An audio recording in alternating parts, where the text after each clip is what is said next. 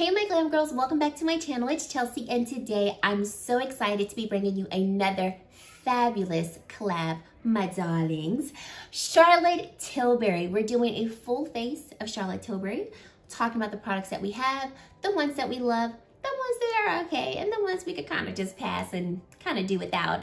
So I'm not doing this alone. I'm doing this with three other amazing women. We have Mel Thompson, who I absolutely adore. So thankful that I've had the opportunity to get to know her and call her friend. Then we have the Kelsey Brianna J, my girl, my Sora, like Kelsey girl. That is what I call her. She's my Kelsey girl. I love her to pieces. And then we have Mary from Glitzy Fritzy, and y'all, she is by far one of the funniest people I know, but she's so genuine and kind. I'm so grateful that I've had the opportunity to get to know her better, and I cannot be more excited to be working with these women and collaborating with these women on such a great topic, because if you did not know, I myself am a Charlotte fan. And so I love Charlotte Tilbury. I have a plethora of products here that I'm so excited to be able to share with you, give you all my thoughts, share with you what I like, what I don't like, what I might like, and so forth. So stay tuned through the end of the video. You'll definitely want to go and check out the other ladies' videos to see their products, see what they like, recommend, suggest, and then, you know, things that they'll tell you can go ahead and pass on, save your coins. But before we get into this video, I just want to say thank you so much for taking time out of your day to spend some time with me. If this is your first time here, I'd love for you to stick around and subscribe and join the Glam Girl Squad over here. And if you're a returning subscriber, thank you so much. Thank you for deciding to come back, for all of your likes and comments. It really does mean a lot to me, and I really do appreciate it. So let's get into this video. Okay, let's start off with a little bit of primer. So Charlotte Tilbury has a product called the Wonder Glow. Now this is a deluxe sample that I got from a recent order that I placed at Charlotte Tilbury. And I actually have purchased this product before, and it's okay. It's a primer with anti-aging properties that creates an instant soft glow focus. And like I said, I purchased this product and I liked it, but I didn't love it. So it is one of those products that I would say you don't need to have in your arsenal. It's a product that looks nice on the skin, but it's definitely not something that I feel is like groundbreaking, and that's like you have to have it. Moving on to the product that I think is so worth the money. I have sung its praises literally for well over a year now, so I'm not gonna waste too much time, but we have the Charlotte Tilbury Hollywood Flawless Filter. I wear mine in the shade 6 Dark Tan, and this, if you've ever heard me talk about this, you already know what I'm about to say. It's magic in a bottle. So this is a primer-ish, glow-ish, foundation-ish type of product. I say all of that because it really isn't a specific type of product. You can use it however you like. So the way that I like to use it is I like to put it on my face like you see here, blend it into the skin, and it leaves such a juicy, glowy, hydrated look to the skin.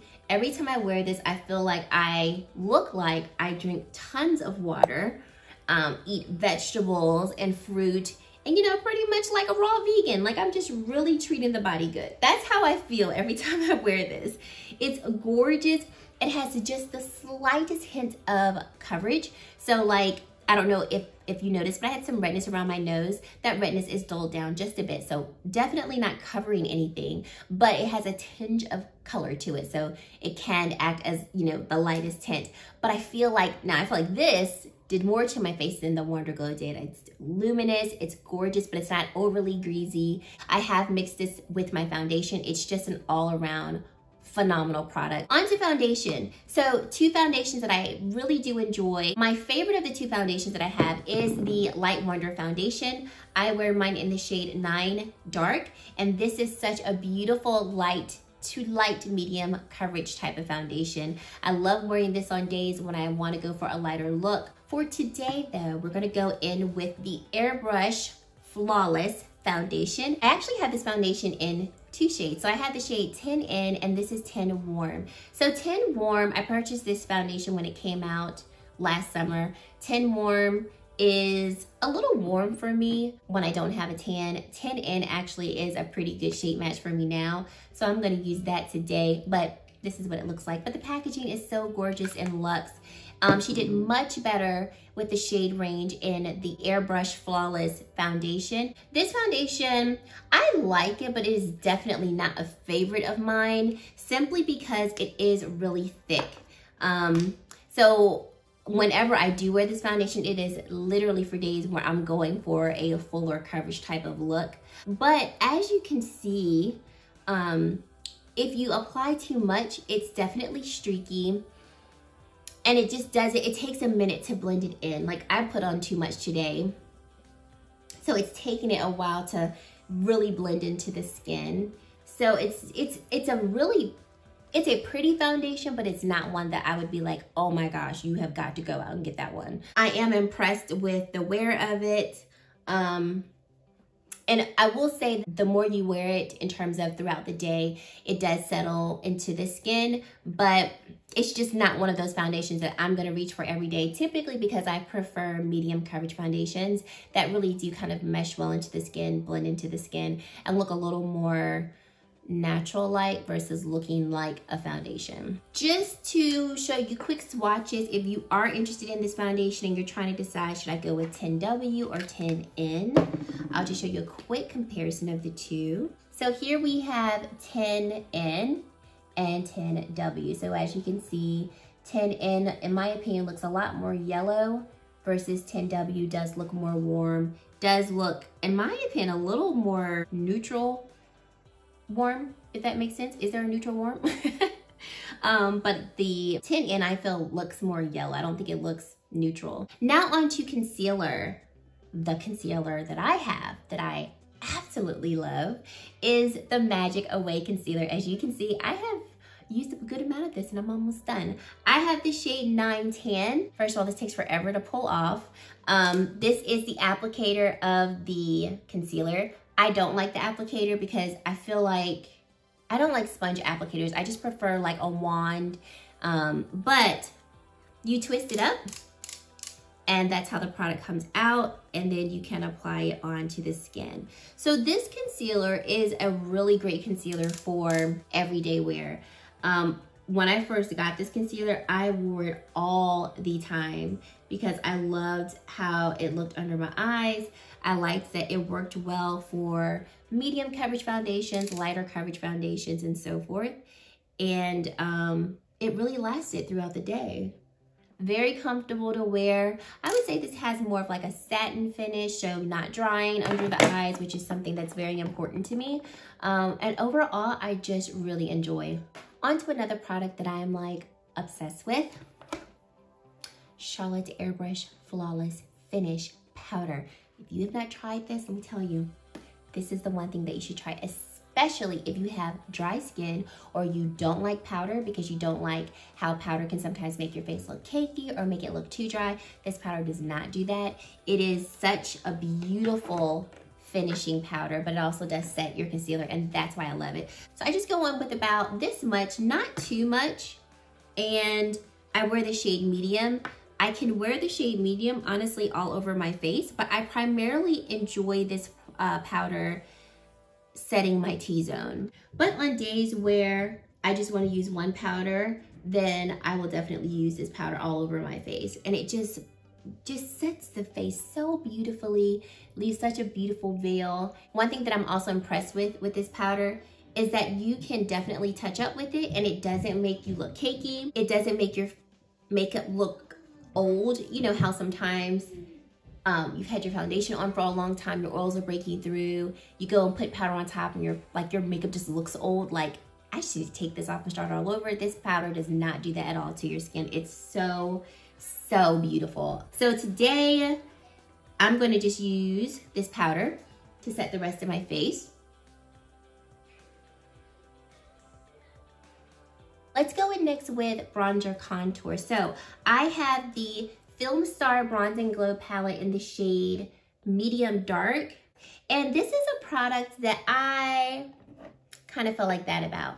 I wanted it for so long because I'm going in with the Sculpt shade, and I'm going to do a little bit of contouring.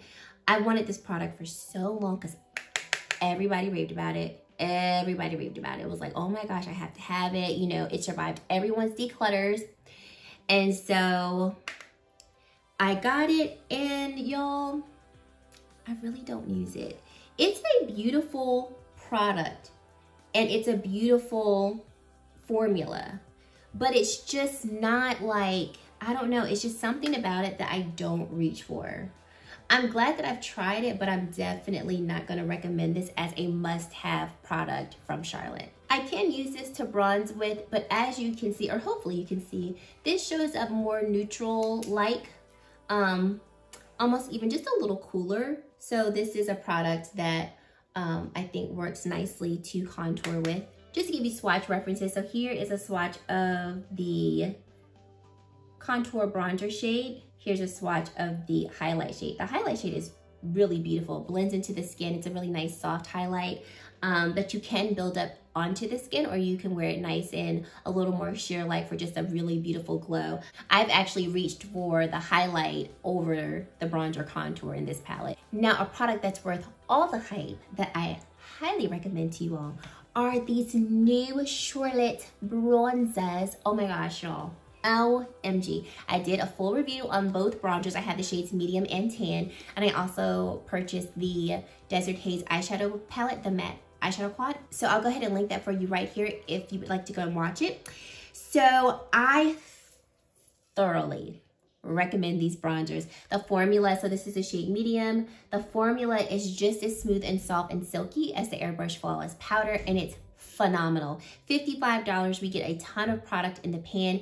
It comes with 4 shades of the bronzer. Just to give you some quick swatch comparisons, just very, very quick. So here is the Film Star Bronze and Glow Contour Bronzer shade. This is the shade medium from her newest bronzers, and this is the shade tan. So I think for today's look, I'm just gonna mix the two.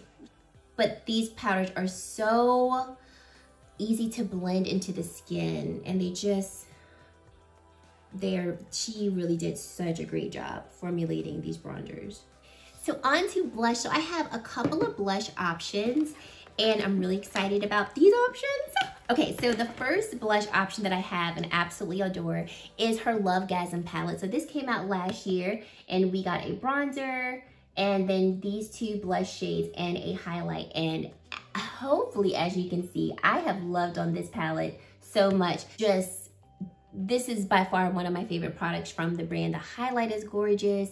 The blushes are so beautiful. This bronzer shade is the only, I would say, disappointment in the palette because I can't be tan at all for this to show up. So that bronzer, I typically just only use it in the winter time, or I just don't use it at all when I reach for the palette because it's really not gonna show up on me too well. It takes so much building up. Just to give you some quick swatches of it, there's that bronzer shade, here's the highlight shade, and then the 2 blush shades.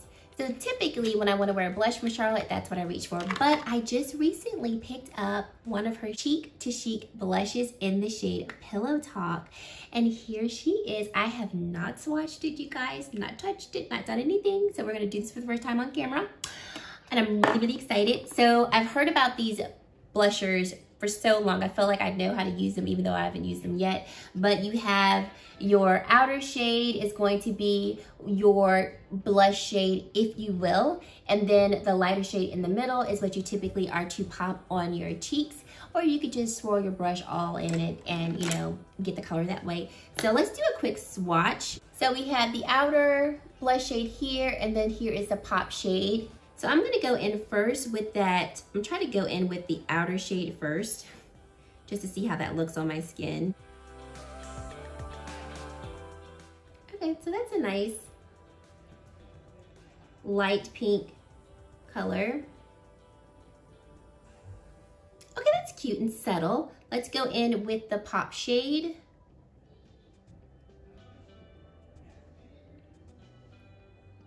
Oh, that's nice. Ooh, I like. Y'all know I love me a glow. That's cute. She's cute. She's cute. And I'm glad to know that this actually shows up on my skin. It is a little cooler in tone than what I would go for on a normal day-to-day basis, but I am glad to see that this works. For this face though, I want a little bit more warmth. So I'm gonna go in with the Lovegasm palette and go in with this shade. And I'm gonna use that right along here, just to kind of, ooh, I added a lot. Wasn't expecting to add that much. Just to kind of warm my cheeks up a bit. For highlight, I definitely do want to go in with this beautiful gold shade from the Lovegasm palette.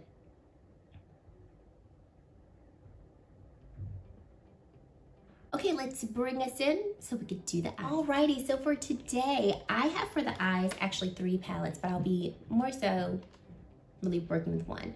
So I just picked up the Pillow Talk palette. I'm so excited for this one because I have been wanting this for a little while, so I finally got it. So here's the packaging, so stunning and pretty. And then I love that she's broken this palette up into 4 mini trios. This is a look for day, this is a look for desk, I'm assuming work, this look for a date night, and then dream. Oh, scrumptious, I love it. Cannot wait to play with this one. So this is what we're gonna use primarily today. But I also do have the Desert Haze palette, like I said before. I've already given this some love and I haven't even had it that long. So go ahead and check out my video where I use the bronzers if you wanna see how this one looks in action. And then the palette that I've had the longest that I love it, it's the Icon palette. Oh, this palette is just so pretty. I thoroughly enjoyed using this palette. This was my first Charlotte Tilbury palette. And even though all of the shades in here are shimmer or shimmer-like, I love that you can really use this palette as a whole. You don't have to reach out of this palette to get a full eye look. Absolutely love it. Okay, so I went in and started this eye look off with a brown coal eyeliner. Wasn't or isn't Charlotte Tilbury, so that's why we didn't see it in action. Now going in with the Pillow Talk palette. Let's go in with this shade right here from the Date Trio. And these has a nice transition color, so just taking that above that liner that I laid down and wanting, just like I said, add a little transition.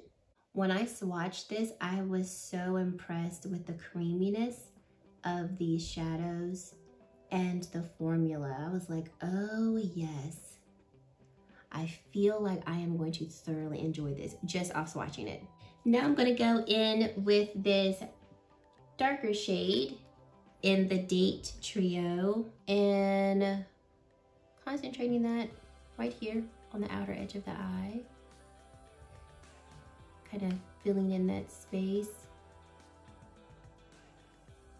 Now going in with this pink shade right here. And I'm going to, oh, this is vibrant. Just pack this all over the remaining portion of the eye, just about. Now we're gonna go in with this shade right here and pop that in the center of the eyelid.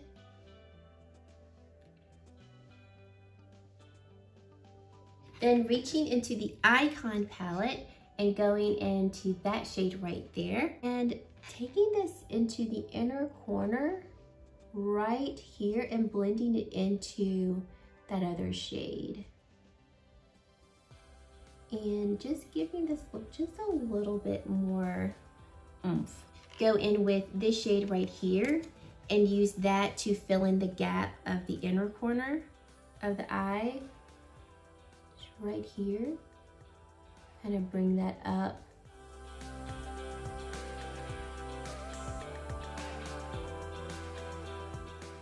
Let's go in with this shade right here and just add that to the center of the lid just to like give it a little bit more dimension to the look. Let's go back in with this more bright pink color and starting on the lower lash line, more so around the middle of the lash line. Let's go in with that darker shade again, and we'll concentrate that on the outer edge of the eye.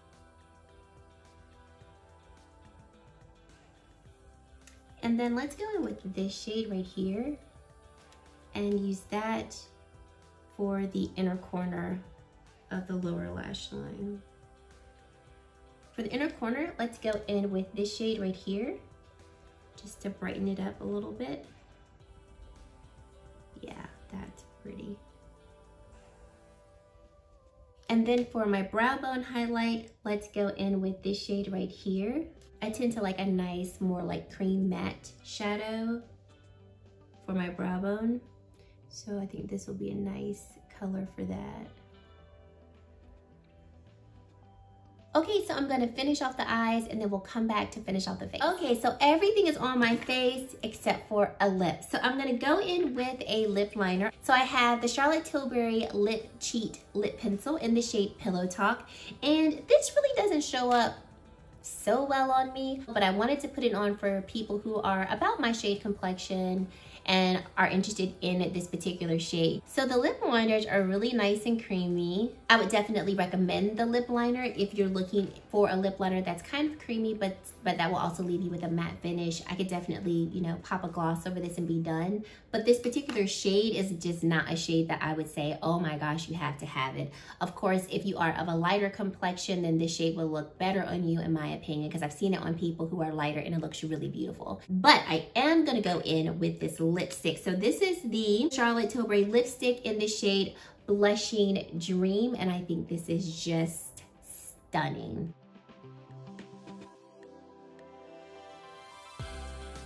As you all know, I love me a pinky nude, love pink lipstick, so I love this just like really beautiful, light, kind of like bluish pink lipstick.